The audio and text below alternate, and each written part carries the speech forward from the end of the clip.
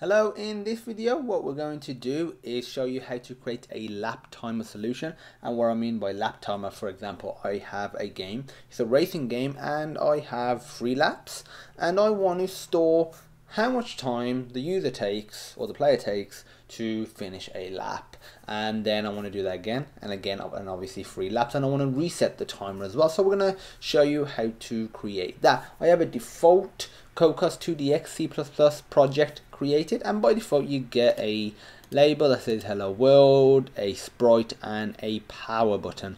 We're going to use this label here to display the current lap. We're not going to do anything with the sprite, so we can just leave that there.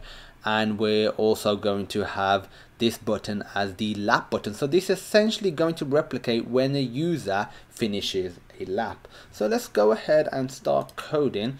And what we need to do is create a few variables in the header file and methods. I'm going to create a method called timer method float dt, and the timer method is just basically going to be called every 0.01 second, and that's basically going to increment our timer, which is going to be displayed. This menu close callback is called when the menu button is pressed. We'll just leave that because it's already implemented, just to keep things simple. The next thing we need is a label. And you might think we've already got a label, and yes we have. You're very right about that if that's what you were thinking, but we need to access it in the menu close callback method. Actually in the timer method. So for that very reason we need to put it in the header so we can access it all over the place. And what we're going to do is do float time, and this is just, well, the time. Pretty simple. We're going to create an array of laps. I'm just going to call it 3. You can easily change this number. We do int lap index, and that just states what lap the game is on currently. So we're just going to go in here. Actually, what we're going to do is remove the sprite, which was this thing right here, because it's just in the way in terms of code.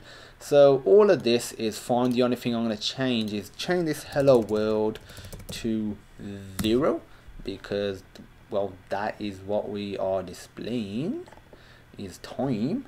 And now what we're going to do is actually start initializing some of our variables. So down here I'm going to put time equals 0, lap index equals 0, and for the laps we don't really need to initialize that, because that will get initialized when the timer method, the menu close callback is called.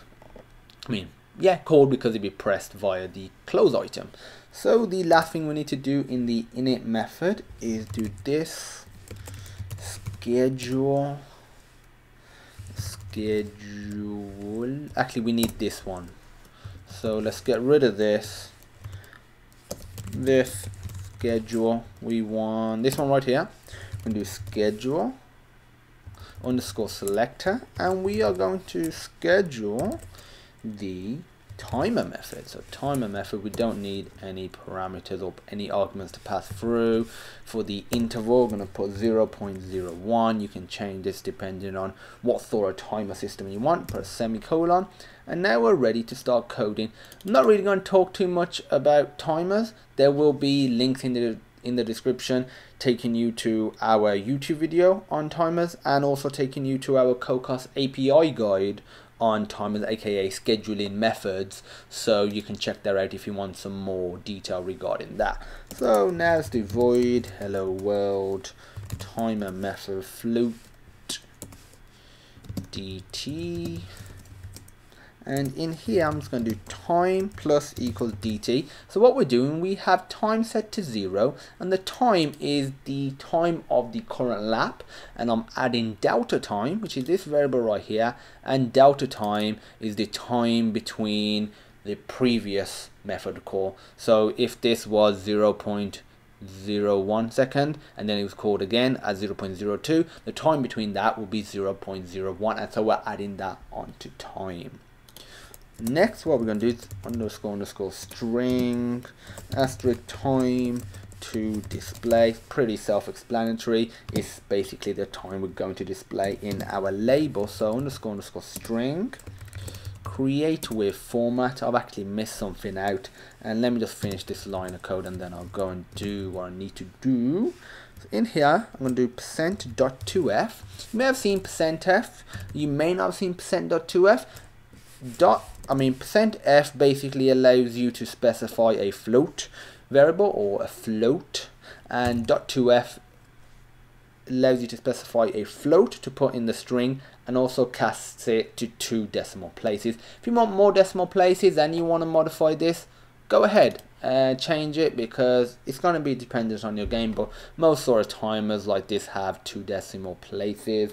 We're happy with that. We're going to put comma time, and what we're also going to do is just finish off this method, because there's one more line before I do the thing that I missed out. So label, we need this one right here, set string, and in here we're going to do time to display, and if you do that you'll get an error because you need to get the C string. So get C string, not really difficult. So the timer method is all done.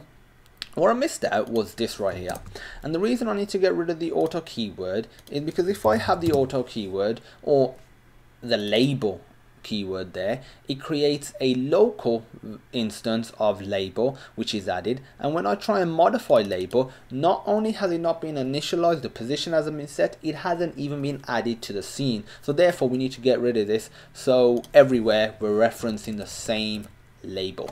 So that's all good. In the menu close callback, we just need to get rid of this because we're not closing the application.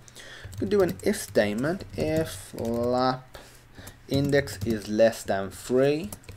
This is just how many laps we are doing. Again, you can easily change this. I'm going to do laps, lap index equals time. So what we did here so far is we made sure that the lap index is less than 3 because we've only got 3 float variables in our array of lap times, and here we actually set that particular lap time. So we do equal time. Next thing we want to do is lap index plus plus, so we're just incrementing lap index, so we go to the next lap. We're going to do a log, and in here what I'm going to do is lap %i colon %.2f. the .2f is very similar to what we did here. %i just means integer. And I'm going to put lap index and time. So what we're doing here, we're just going to log out the lap that has just been finished. So we do lap, the lap number, and then the time the user took. And then finally, all we need to do is reset time to 0. Actually, probably better if that was called timer, but again, you can call it whatever you want. And now we're actually ready to run this bad boy. So let's run this. Okie dokie, so we have our little timer running right here, and I'm going to click it at now. That's reset, and I will show you the log. Actually, I'll show you right now. It says lap 1 6.92.